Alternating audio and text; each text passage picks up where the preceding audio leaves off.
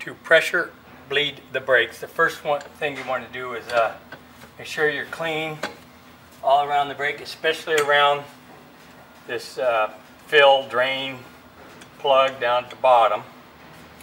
I have a garden sprayer with an adapter on it. It's filled with 5606. I keep a screw in the end so that no dirt or air can get into the system. And I take that off. Okay. Now, I pump this up a little bit. Doesn't take a whole lot of pressure. And now what I'm going to do is turn on the valve until I get rid of all the bubbles in the line. Here it comes. There. It just came out. There's no bubbles in the line. And I plug that into this fitting at the bottom here. Now the fitting takes a 1/4 inch wrench. 1/4 inch wrench. And you only need to open it about, halfway maybe, half a turn. And then turn on the valve on your pressure bleeder. Now what will happen is this will leak no matter what. That hose on here is not a perfect fit, so you want to put a rag or something underneath there. Make sure that's on as best it can go. And then we open this a 1/4 inch and start bleeding.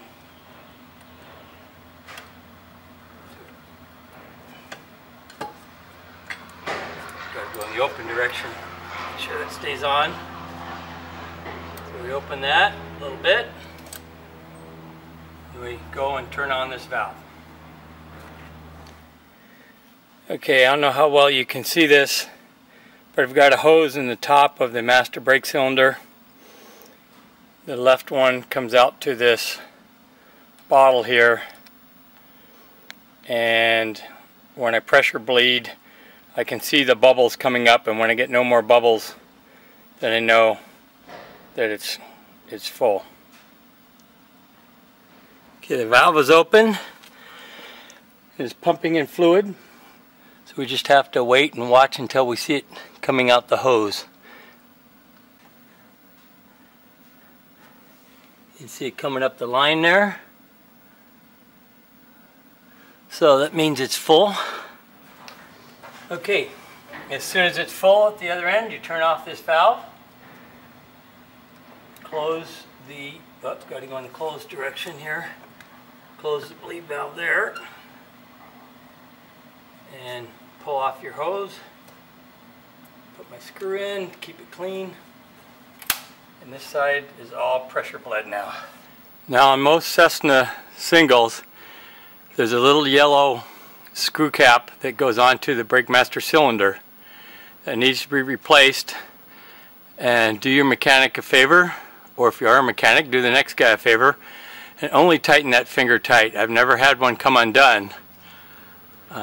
If someone tightens it with a screwdriver real tight, sometimes it's very difficult to get access to it, to get a screwdriver in there and get it loose.